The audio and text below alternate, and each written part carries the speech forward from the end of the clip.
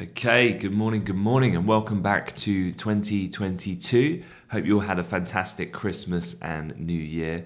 And going to get you up to speed on what happened if you weren't in the market trading yesterday. Markets were open stateside, and we did see another record close for the Dow, and some updates for some of the mega cap tech stocks we can see here, like Apple hitting 3 trillion intraday for the first time ever. And Tesla shares were up around 14%. Yep, you heard me right, 14%. So we'll look at why. Quick look at the charts then, otherwise for where we reside at the moment on the multi-asset class kind of picture. And currency markets pretty flat overall, minor losses around 6 pips each in Eurodollar and cable top left. Gold just retracing a hefty multi-week largest decline that we saw yesterday as US yields popped up. You can see here gold top right coming under some selling pressure. This is looking at gold futures through 1821 yesterday and dipping to around the 1800 level before finding a bit of support. Mild recovery seen this morning as Europe steps back into the market up around $5. Came as US yields were higher yesterday. The benchmark 10-year Treasury yield rose by nearly 0.13 percentage points, exceeding 1.6% for the first time since the emergence in late November of the Omicron strain of the coronavirus. And that sent yields tumbling. It marked one of the biggest Treasury sell-offs over the past year, in fact, that we had yesterday, and hence as well the reason why gold was under a bit of pressure. Otherwise, elsewhere, oil pretty quiet, largely flat, sitting at 76 ahead of the OPEC meeting later. I'll get up to speed on that at the moment, the technical meetings that took place on Monday.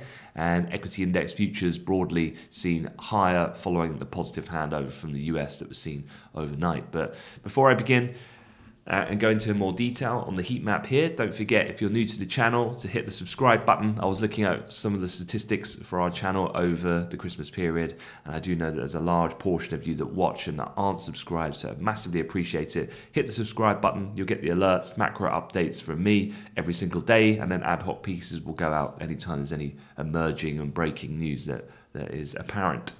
All right, so looking at the heat map, and first things first, let's talk about Tesla. You can see here up 14%. So hotspots yesterday that kind of dragged the indices higher. We did finish up around 0.6 in the S&P and the Dow. The Nasdaq, a big outperformer, chiefly led by Tesla, of course, was up 1.2% as an index.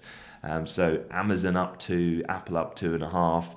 With that yield move I just described, financials were up nicely. Banks, credit services, energy as well was up substantially as well yesterday. But looking at Tesla, what was the deal and why did they move so sharply higher? The car maker navigated supply chain disruptions to report blowout deliveries essentially in the fourth quarter. 308,600 vehicles worldwide. Analysts were only anticipating around 263,000. The better than expected results posted on Sunday at the weekend pushed Tesla's total sales for the year to more than 936,000. That's up about 87% over the 2020 delivery figures of just under 500,000 vehicles. And actually, you know, when you look at Tesla's share price, just going to quickly pop it up here on the chart, flip over, you can see what a phenomenal increase that is. From where we were prior to Christmas. We were lagging around 900. Of course, Elon Musk getting pretty much done now with that 10% disposal of his stake, exercising those options and paying the subsequent tax and so forth. That has been a large rationale for some of the weakness in the stock price going through the period of the last several weeks. And all of that has basically been taken back with the move that we've seen from around the 20th when we hit the initial low that was seen down in the Tesla stock price at 886. We're now trading back at 1200, which of course from a technical perspective does hold some significance. That was that peak in price action we had back on the 22nd, and here we are back at that psychological level again. So not that far off, of course, from the all-time high that we were seeing only back in early November, which was just short of the 1250 mark. So just incredible the moves that you see in a company of that magnitude and market cap of these days. And talking of market cap, Apple briefly topped 3 trillion for the first company to do so ever. Did close slightly below there, but intraday did hit that milestone. Nothing particularly new for Apple. Continues to soldier on as it has done, as we saw towards the close of last year. Here's quite a cool graphic that goes back and looks at the last 20-year history of Apple, some of the meaningful kind of fundamentals and product service developments and news that's happened over that period. And here you're looking at the iPod. I don't know if anyone remembers having an iPod. I remember having one at university, I think. You were pretty cool back then if you were rocking the real iPod back then. But the iPod back in 2002, the iPhone, of course, that came a few years later. I think it was 2007 when that came out. That's death of Steve Jobs, the Apple Watch. And then, of course, what a lot of people are looking at as well at the moment is the movement into AR and VR technology, of which I think it was analysts like Morgan Stanley with their quite bullish price target that they issued towards the end of last year, that's still yet to be baked into the company's share prices, even though they're looking slightly overvalued by more traditional metrics for the company at this point in time. All right, so that was the overall kind of what was happening yesterday. So overall, a really positive start to the beginning of the year. I won't get too excited just yet. It's just one day's worth of price action. But for the time being, we kind of ended as we began as we ended. The Santa Claus rally delivered, as he always does, through that period. And then we had a positive day yesterday. Otherwise, let's just take a look at some other headlines, just quickly wrapping up where we're at the moment on the Omicron coronavirus situation. So starting with the UK, Boris Johnson admitted the NHS is coming under major pressure because of the variant, but said that England would stick with existing COVID-19 restrictions for now. And this is, although we're starting to see pressure on the hospital kind of network, we're also seeing slight upticks in death rates and so forth. The idea being that this is a much more mild case and variant compared to previous strains. Concluding the rationale of the government at the moment. They are, I think, due to give an update on restrictions on Wednesday, but as per these commentary here, not expecting any much movement at this point in time, but subject to change, of course. The government, by numbers, on Monday reported 157,758 coronavirus cases in England and Scotland in the last 24-hour period, meaning that 1.2 million people across the UK have tested positive for COVID-19 over the last 7 days, up 50% compared with the previous week. Do note, though, that some scientists have warned that trends over the Christmas period are less reliable than usual because of an incomplete reporting during the festive season. And also as well, I think a lot of the news you probably read about difficulties in the distribution of testing kits in order to pick up the amount of cases there are at the moment as well, could well be playing a hand into that. So we'll be keeping an eye out for numbers as they come out over the coming days. Otherwise, jumping over stateside, the situation there, this is what it looks like. And you can see this really sharp surge well and above any case rates that we saw at this time of last year, which was just over 200k. We're now well over 400,000 in terms of the 7-day rolling average of new COVID cases in the US. And that is double its rate from a week earlier, and as you can see, far higher than previous peaks. At the moment, hospitalizations have ticked up, deaths stable, but that being a normal sequence of events that we tend to see with these sorts of things, so we continue to keep an eye on the States. Germany is contemplating further measures to protect critical services at the moment as well, whereas on the vaccine side and medical treatments, US regulators gave emergency approval yesterday for people aged between 12 and 15 for a third dose of the Pfizer vaccine. All right, elsewhere, OPEC. We do have an OPEC meeting happening later today. I think it's going to be kicking off around midday and 1 p.m. for the subsequent kind of way that those meetings get rolled out. 3 OPEC sources have told Reuters the group is likely to stick to its plan to increase output by 400,000 barrels per day in February, as it has done each month since August. So not expecting much in surprises there. At a preliminary meeting on Monday, the group's analysts cut their estimates for the surplus expected in the first quarter, predicting weaker supply growth from its rivals. The other thing as well that a few people are looking at in the oil market is Libya.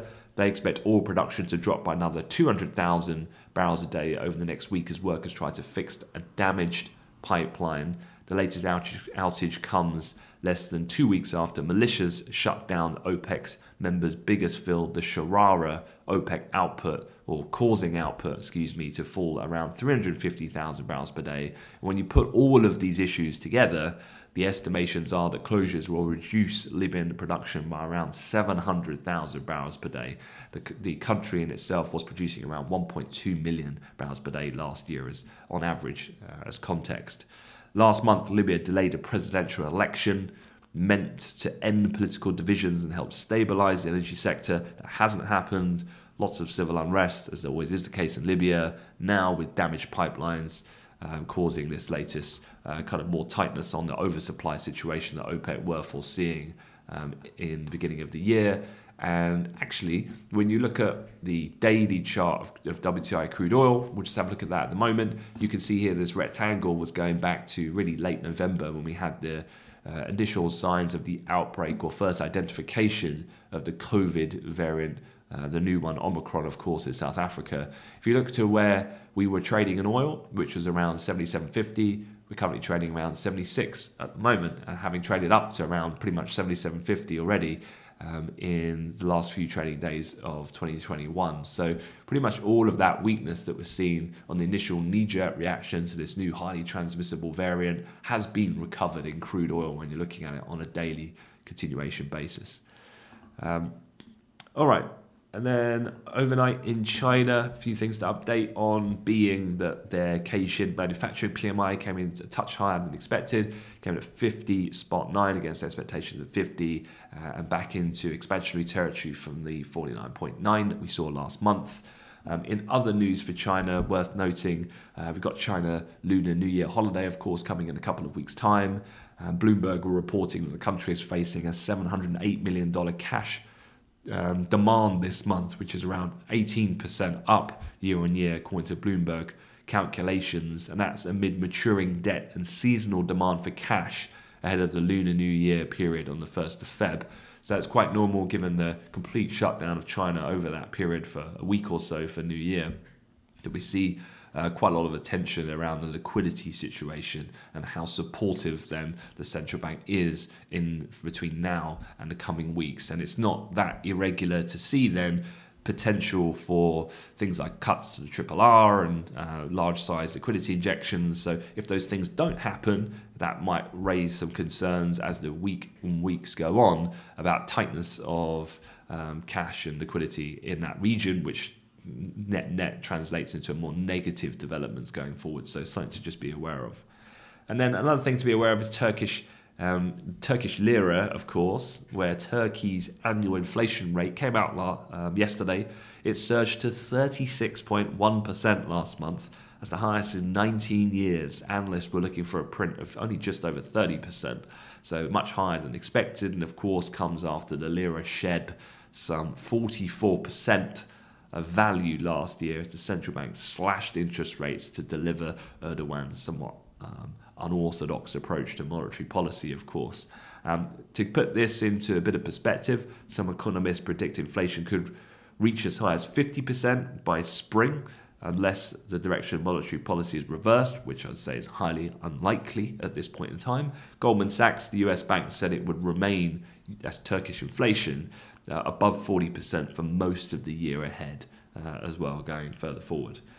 Then the other thing that's just to be aware of, the White House is like to nominate economist Philip Jefferson for a seat on the Fed Board of Governors, according to people familiar with the matter. So one of the things that we tend to ask ourselves when there becomes nominations for new appointees on a decision-making board, on a central bank, as we try to determine how hawkish or dovish and so on that they are, and whether or not that tilts then the composition of the decision-making at a central bank, is their background.